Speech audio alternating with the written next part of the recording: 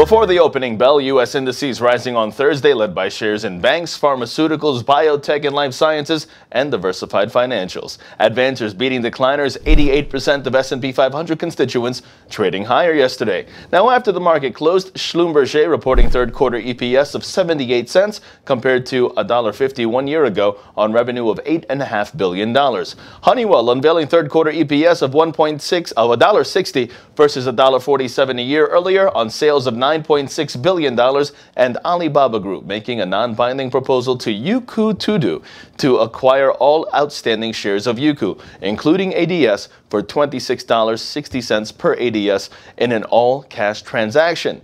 Now, keeping overseas, Asian markets gaining today, the Nikkei up 1.08%, the Hang Seng up 0.78%, and South Korea's Kospi down 0.15%. European markets are upward and U.S. futures calling for a positive opening. Earnings releases expected for today. Comerica, third quarter EPS seen at 70 cents. General Electric, third quarter EPS seen at 26 cents on sales of approximately $28.7 billion.